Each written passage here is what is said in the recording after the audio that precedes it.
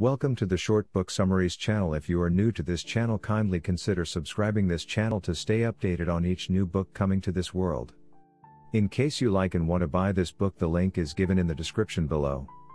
Now enjoy the summary. Software development happens in your head. Not in an editor, IDE, or design tool.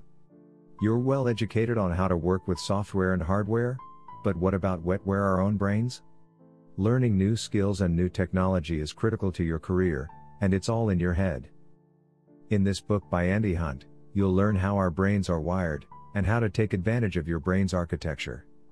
You'll learn new tricks and tips to learn more, faster, and retain more of what you learn.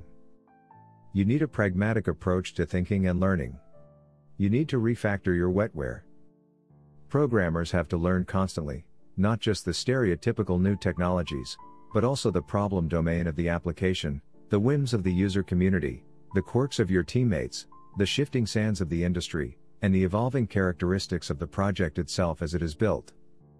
We'll journey together through bits of cognitive and neuroscience, learning and behavioral theory. You'll see some surprising aspects of how our brains work, and how you can take advantage of the system to improve your own learning and thinking skills. In this book you'll learn how to use the Dreyfus model of skill acquisition to become more expert.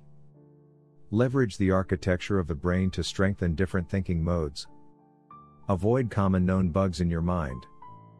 Learn more deliberately and more effectively. Manage knowledge more efficiently.